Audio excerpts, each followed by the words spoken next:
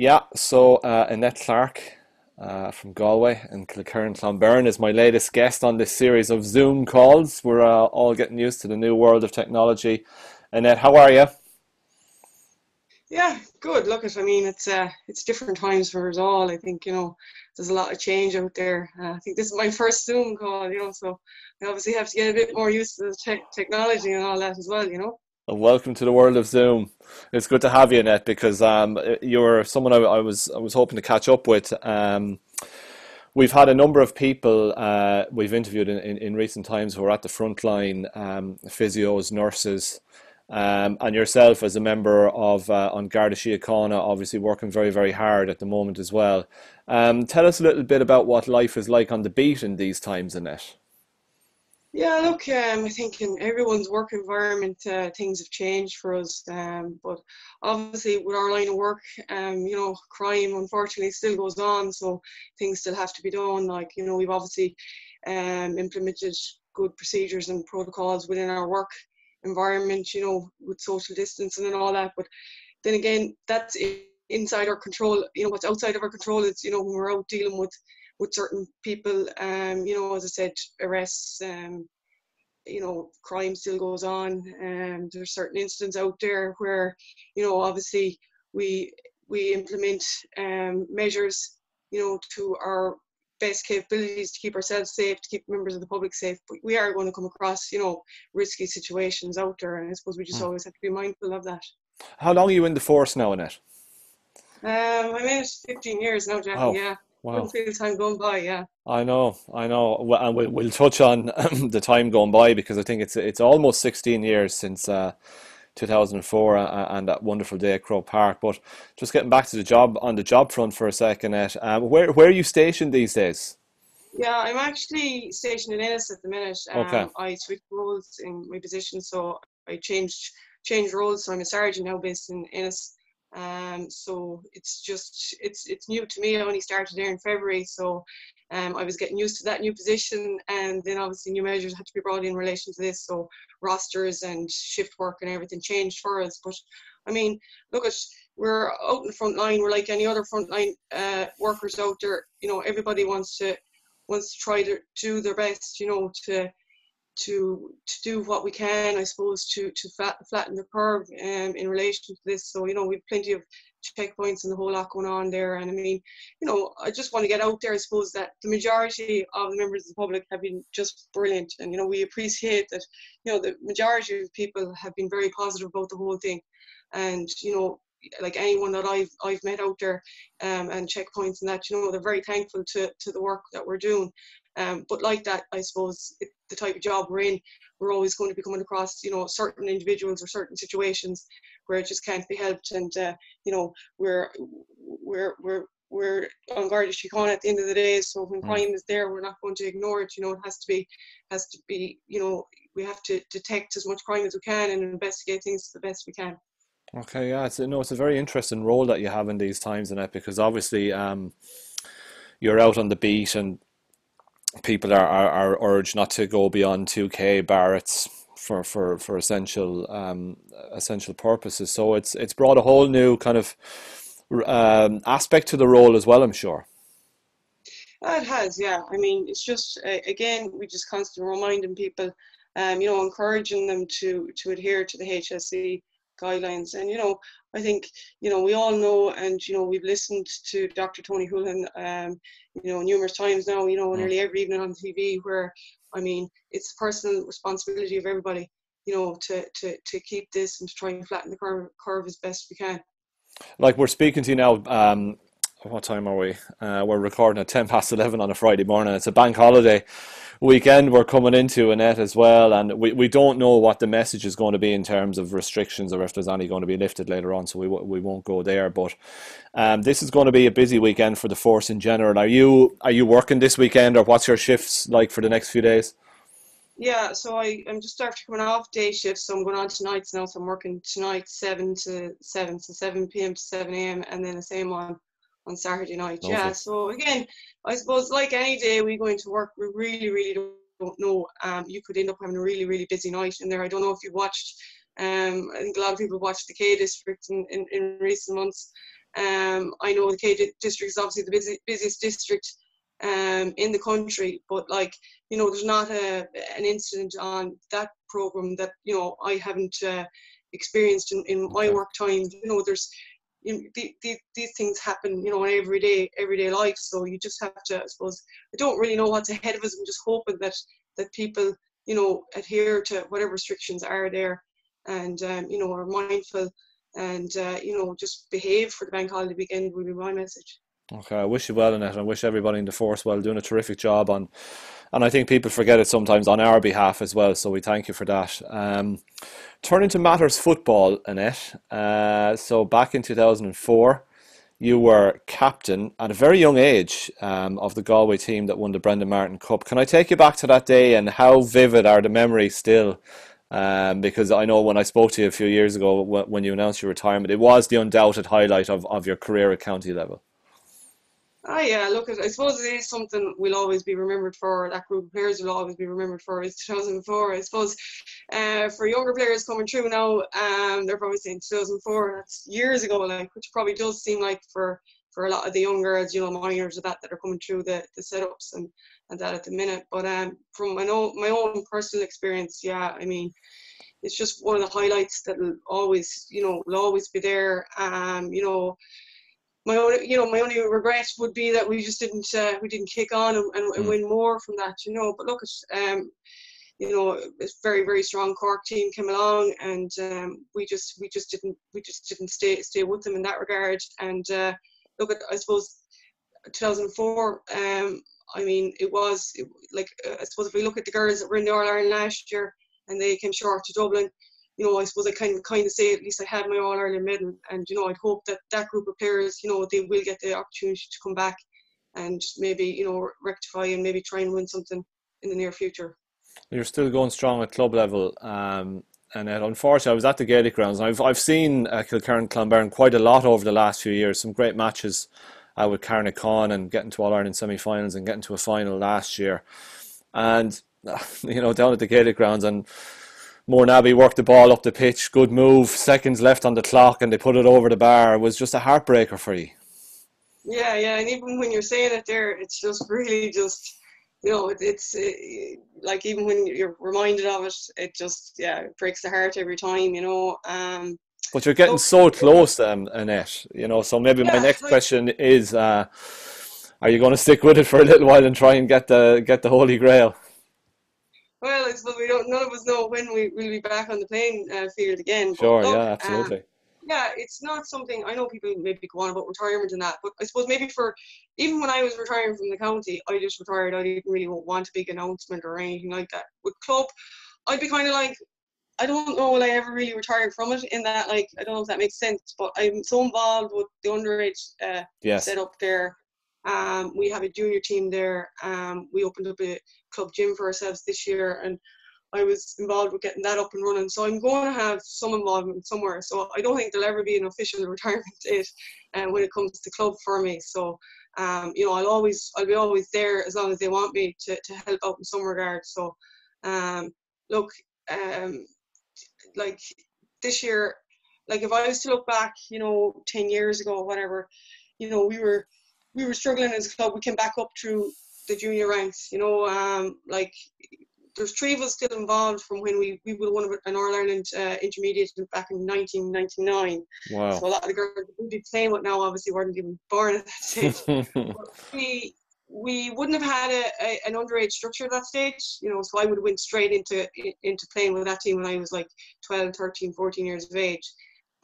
So obviously what happened then is once we kind of won that and the girls had moved on, you know, we didn't have any underage structure, so we kind of had to rebuild again. So, I mean, the club really did go back into, you know, putting a lot of work into the underage structure.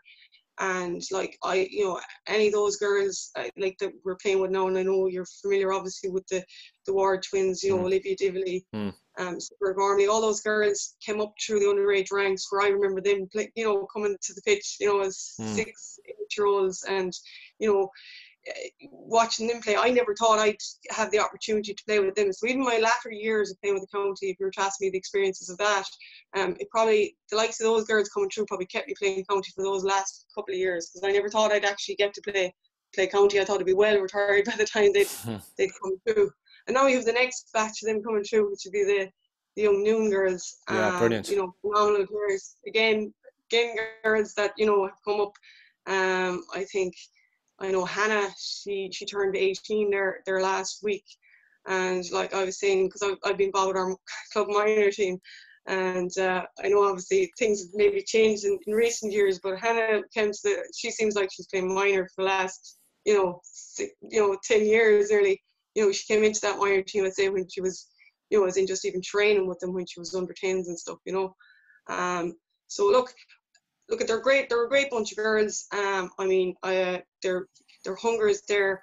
It was hugely disappointing to lose to Mourneabbey, but from a positive side of it, and I said to the girls afterwards, you cannot fault any of them, because some of those girls were so young going out onto that pitch playing against girls that had numerous of all stars, and I mean, they just tried on that experience, and I know they're just jumping at the bit to get back out there. So hopefully, as I said, someday we can get back and we get over this whole situation that we have now. And, I think any of us will be just dying to getting back to the whole GAA circle in general, whether it's, at club level or county level or whatever. Yeah, absolutely. And I mean, when you think about a couple of the young players you've mentioned there, and I've watched them contest All-Ireland underage finals for Galway as well. And Galway have been doing really well at underage level in the last few years, Annette. I mean, I think the future is very bright for Galway in general. Even talking to Sarah Keneally, who's there in Annette Clarke, and the success they've had at schools level, and the feeder clubs in that area, and further afield as well. There's really good times ahead for Galway, I think. Yeah. With I know with the Clare Galway school, they've done really well in recent years with the school side of things. Even Clare Galway as a club with the Féiles and the whole lot. But in fairness, as I said, underage structures there have been in place. So hopefully, as I said, hopefully some of those girls now will start coming through. Annette, if I take you back right to the start of your career, and getting involved with Galway, when did you make your county debut? I know you finished up in 2016, but when was the first time you pulled on the jersey? You're talking about 96, I'd say 97. Wow. Again, it was kind of, I think I was playing within the Galway Ladies, as in they were a junior team at that particular time. I think I was playing with the junior team before I was actually playing underage, if that made sense. It was just kind of the way Galway hadn't really developed maybe the underage structures within the county at that particular time. And I remember there was myself and Marie O'Connell. I don't know if you know Marie. Marie would have captained us to a junior All-Ireland in 2002. Okay. Really good club player from Kilkerrin, from the Kilkerrin club. But I remember we were actually talking out for the Galway juniors, and we'd been playing all year, and next thing we heard there was this minor game going on against Roscommon. So myself and Marie were kind of like, the Galway minors are actually playing Roscommon like next week. Should we not be playing that? Because we were still obviously underage. But I think because we'd been playing with the Galway junior team for so long, the minor management actually didn't realise that we were still underage for minor. Right. So, so Lauren Joyce always tells us a good story because she was involved with that group, and obviously they found out last minute we were still underage for the game, so myself and Marie went in, but we didn't really think anything of it. But Lorna still reminds us to this day how we just rocked in and took 2 jerseys, from everyone else. But look, it was just different times. It wasn't really promoted maybe as well as it should have been. But like that, because I said, we just kind of, I suppose, would have been playing pretty good within the club, and we just kind of got brought in. We got brought into the county junior team, which would have been our ladies team in Galway at the time, and as I said, kind of missed out on maybe the underage structure, but that was just the way it was. It was different times, but thankfully now, the structures are all there in place now, and the girls you're getting good opportunities now, even with the new under 14 structures now, blitzes and everything. You're getting good opportunities for every, for girls to get plenty of game time.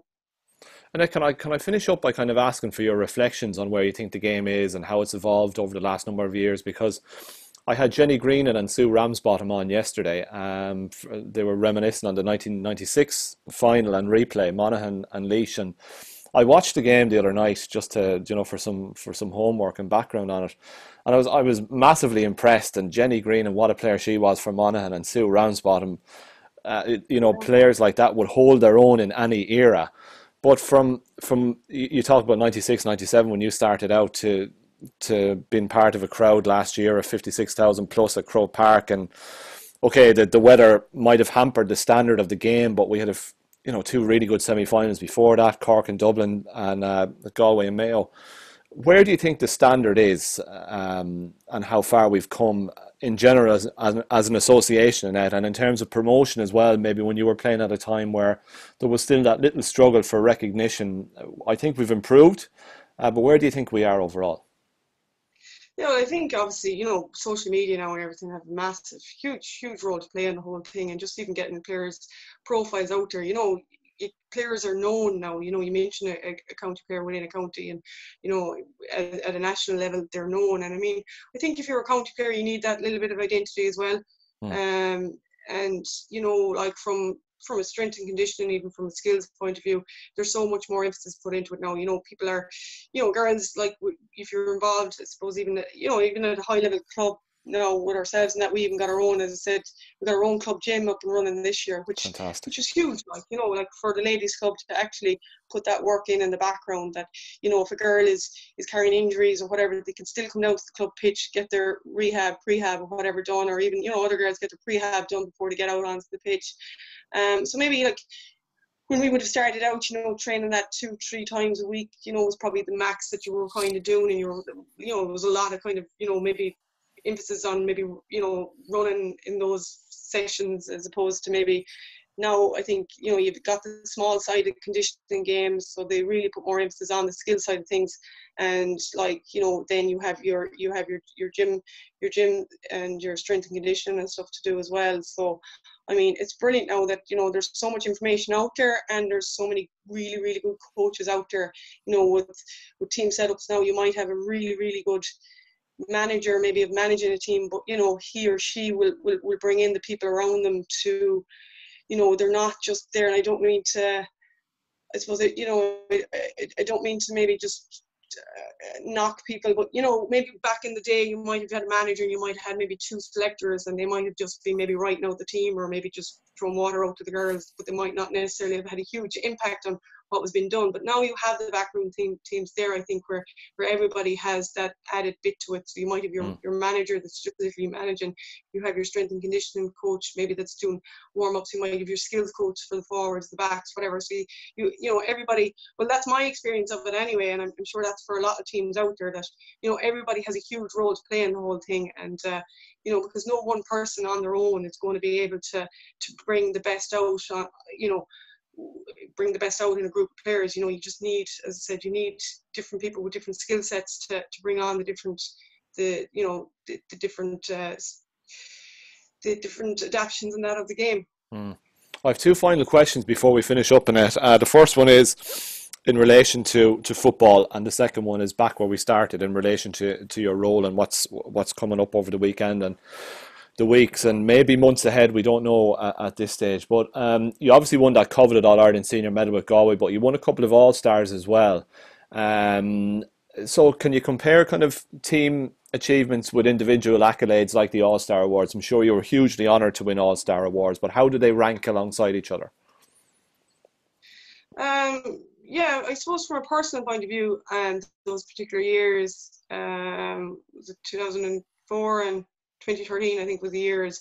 The years, like, I suppose an All-Star, recognises how you performed in that particular year. And yeah, like, obviously a massive achievement in that you're saying, yeah, I played to my best ability, I've been rewarded with it. But I think from an overall point of view, I think, any of the top players will just see that as a personal award, and you've been rewarded for maybe how well you've done in that particular year. But like, you'd hand back those to achieve an All-Ireland, to get an All-Ireland, be it with your club or with your county. I'd swap those awards, to be honest. If I was asked to give back the 2013, one of those for winning the club All-Ireland last year, obviously it would, So look, they're a brilliant individual award to win, but I think really when you're starting out at the beginning of the year with your team, it's all about trying to, your steps there outlined, whether it be, say, when, for example, when you're playing county, you're trying your best to win every league game. You're trying to get to a league final, maybe win a league final. Then you're setting up your goals in relation to, getting out of a kind of championship, going on into an All-Ireland stages. So you're not, the individual awards, really, you don't think about them until the year is over, to be honest. And I suppose that's the best time to be thinking about them, because you're not obviously being distracted by anything else. But I think great to get that award from an individual point of view, but it is all about the team at the end of the day. Absolutely. And finally, Annette, before I let you go, and I hope you get some rest over the weekend in between the shifts as well. Just a message for people in general as we come into a bank holiday weekend, which is, in normal circumstances, it would have been very busy, people on the move all over the country, people socialising, looking outside, maybe having a barbecue. I don't know if the weather is that good, but just a general message from yourself to people this weekend. And before I get you to answer that question, I wish you all the very best and stay safe and well, Annette. But to people in general, what would your message be? Yeah, I know you don't want to be sounding like a cliche all the time about stay safe and stay at home. But I mean, I just hope that people aren't getting complacent. To keep listening to what we're being told. As I said, adhere to those HSE guidelines and don't get complacent, because this is going to be with us, and it's everybody's personal responsibility to behave. Even from my own point of view, I'm just not going home. I see my husband and that's it, and he jokes and says, well, if I get this, I'm going to get it from you, because I'm not traveling down home, because it's just not a risk that you want to be putting on other members of your family. So just take on that personal responsibility and look after yourself and look after everybody else around you. Annette, it's been great talking to you, and look after yourself over the weekend and in the weeks ahead. And it's great to catch up. I haven't been talking to you for a while, so listen, I really appreciate your time today. Great to see you. Yeah, no bother. Listen, thanks, Jackie. All right, mind yourself. Cheers, Annette.